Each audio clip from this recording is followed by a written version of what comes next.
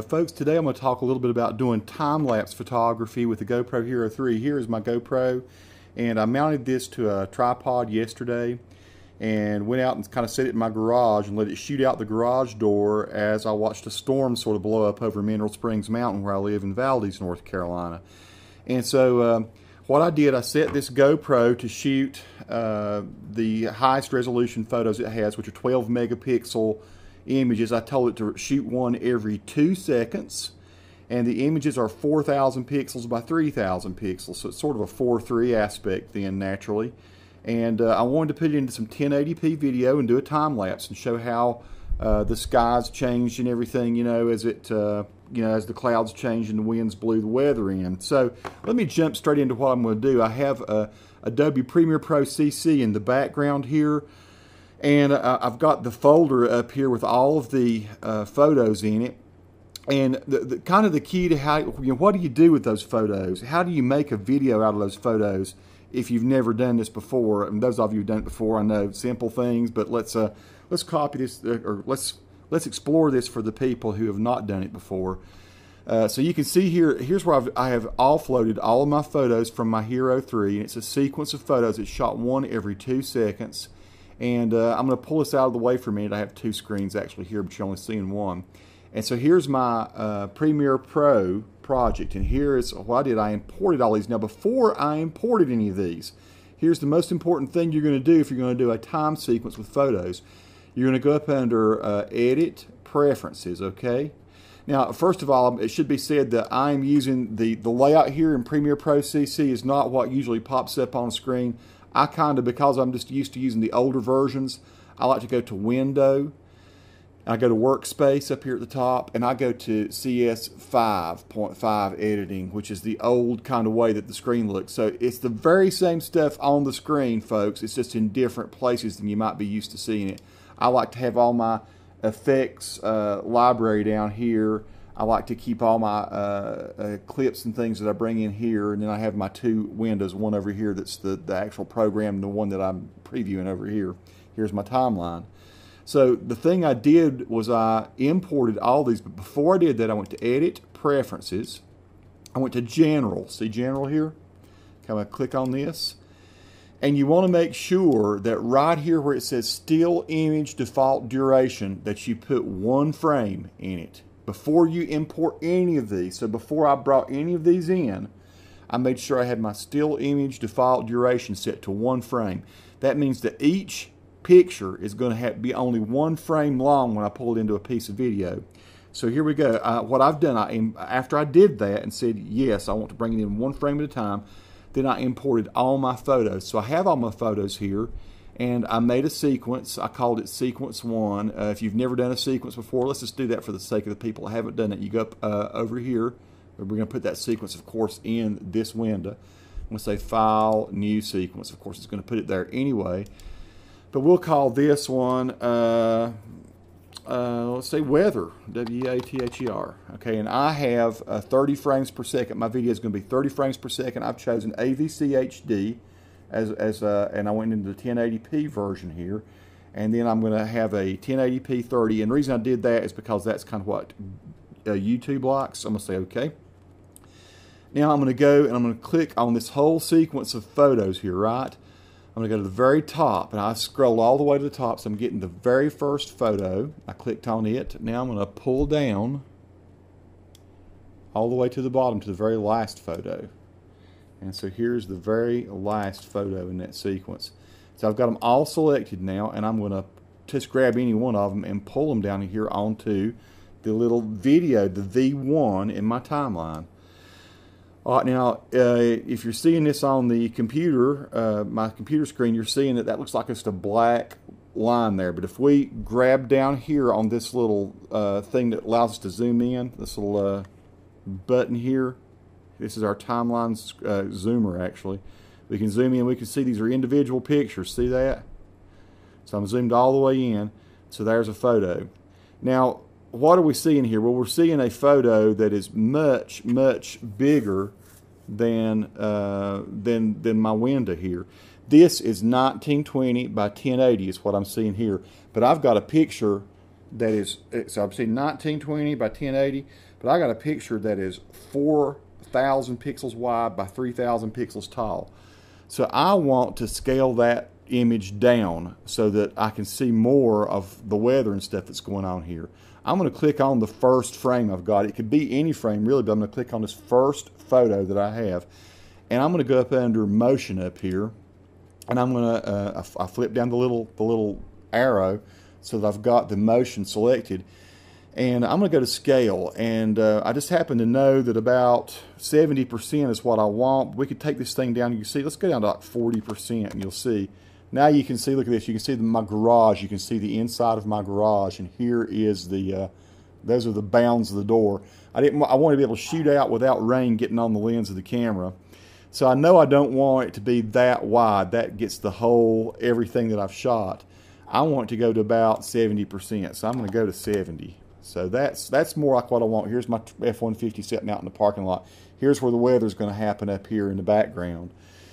So I've still got a whole lot of pixels outside the bounds of this. So I think what I'm going to do is I'm also going to slide this over. So you've got your two position buttons up here.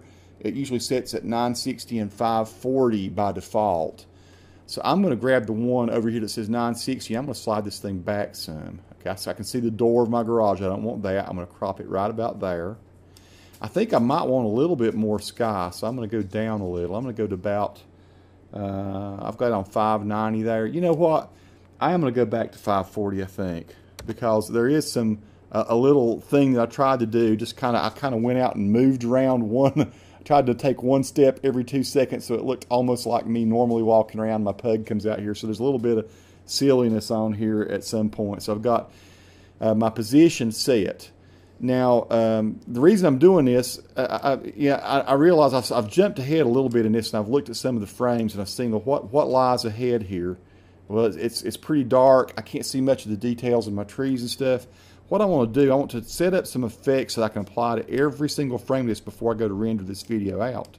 So actually, if I go to render this out right now, this would all create a sequence, and I'll show you how that goes, and it will look like a movie. But I want to make sure I'm positioned and I have my effects and my light, and I'll set just the way I want it. I'm going to go over here into the effects area. I've got the effects tab clicked, and it did an auto save there. I'm going to click there, and I'm going to say shadow highlight. Let's see. You know what? First, I'm going to do. Let's do fast color correction. FAST. I think what I'm going to do first, I'm going to saturate everything just a little bit. So I'm going to put a fast color corrector on this. And I'm still on this one first frame here, right? And I know that I want my saturation to be a little higher with this. I'm going to set it to about 150. And right now, that just saturated that one frame a good little bit. You know what? I'm also going to do a shadow highlight, S-H-A-D-O-W. I just type that into the hole here. Shadow highlight comes up. I'm going to drag that over here also onto. So what I did, I dragged the first one, the fast color corrector on it, and then I dragged the shadow highlight on it. Now look what happens here. Now that's a little artificial looking. I don't want that to look like that. That's a little too much shadow highlight. I'm going to twirl down my fast color corrector up here. I'm going to close that up by clicking the little arrow there. Now that closed that up. Now I can see my shadow highlight. And I'm going to blend with original at about a 50% ratio. So now I have blended that down to about 50% shadow highlight is being applied to that. And that looks about right to me. I've got a little bit of color in here now that I don't think I had before. If I go here and turn the fast color corrector FX little button off, you can see that I've got a little more saturation now than if I apply that. If I take the shadow highlight off, you can see how dark that is. So I'm going to have fast color corrector and shadow highlight. So now what I've done here is I've actually set up what I want to apply to every one of these future frames. I don't want to have to go back and do this to every frame. And I don't want to apply all these settings twice to that frame. So I'm going to do something kind of tricky here. I'm going to click on shadow highlight up here. I'm going to hold the control button down on my PC. I'm not sure what that would be on the Mac. Probably command. Then I'm going to click on Fast Color Corrector. So see, I have both of these selected now, and I'm going to click on Motion up top. So I have all three of these selected in the effects controls. Now I'm going to do a Control C. So I have this highlighted. I have selected Shadow Highlight, Fast Color Corrector, and Motion. All right. Now I'm going to do, here's my little trick. I'm going to delete this, and I'm going to delete this. Now, this, I won't reset this because it will not change by what I'm getting ready to do. It's not going to affect that. It'll just apply the same thing to it. You can't do position twice, but you can do shadow highlight and color correction. So what I'm doing is a little bit of a trick here. I'm going to select everything, right? Everything on this timeline is now selected. Now I'm going to do a Control V, or paste. And what I just did, I just pasted what I had copied and deleted off of this first frame to every other frame on there. So if I click somewhere else down the line, look, my position should be the same. See? I'm going to click down here further. My position is still the same. Everything's changed, but I have now, to every one of these frames, I have added a position and a color correction and a shadow highlight effect. So now what I'm going to do, and I actually have already done it, but I'm going to go ahead and show you how I would do it. Once I have all this done, of course I'm going to hit Control S to save. And then I'm going to export this. So you make sure that your timeline is selected. I've got the yellow around the timeline here, right? I'm going to go File, Export Media. And I'm going to do it as H.264 because that's the best codec to use really for YouTube. And so I have H.264 selected. And I know I've got it set to 2997, or roughly 30 frames per second. I did a photo every 2 seconds.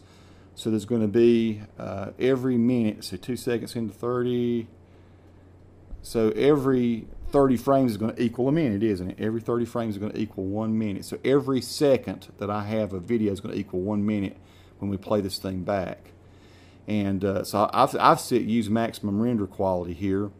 And I've got it set to 2997, 1920 by 1080. And I've got, I want to set it better quality than this. I'm going to have to set my target bit rate at about 22 megs. And I'm going to set my maximum bit rate at about 28. And so what I'm going to do, I'm going to export this piece of video. So it's going to be about 148 meg piece of video, and I'll hit export. And then that will export. And it'll take a while because it's having to take every individual frame. It's having to size it down. It's having to add some saturation to it, and it's having to do a shadow highlight on it. So I'm going to cancel this for now since I've already done it. I'll show you what it looks like. So I'm going to go ahead and hit play right now. And so what you're seeing there are the clouds moving in over Mineral Springs Mountain. You're seeing, you know, the crepe myrtle trees moving. In just a minute here, you're going to see my wife. I think this is pretty cool over here where the water comes in front of the truck. In a minute, you're going to see my wife in normal speed walk over to our neighbor's house to say hi for a minute. So she's going to go darting across there in real time, and she's going to look like the Flash. She's going to move so fast, it's going to look crazy. And then there's going to be me. I'm going to go out. I went out and I tried to take one step every 2 seconds to see if I could make it look like a normal person walking around. I just did. That was Nikki just went shooting through. No, wait a minute, there she goes. So she looks like the Flash. And you're going to have me coming out trying to take one step every 2 seconds here just in a minute. It's kind of silly, but I just wanted to show you what it looks like time-lapse. So here I am. That was the pug for a second, and then I walked back in. That was actually only one step every 2 seconds. So there you go. Folks, that's how I do a time-lapse. I hope this helps. I'm going to do a second one where I show the sun rising over a garden and how to do a little bit maybe more color correction stuff. So watch that one as well. We'll cover a few more little details on how to do a time-lapse video. Hope this helps. If you got any questions about anything, if I didn't cover something well, let me know. I like to do these videos and make sure that they're videos that people understand and that really help. And sometimes you think you're giving all the answers and you're really not, because it's kind of hard to do a tutorial really. Let me know if I dropped the ball in any way, and I'll do something to kind of follow up and answer any questions if I missed anything. Thanks. Appreciate you guys. Happy editing out there in the video world.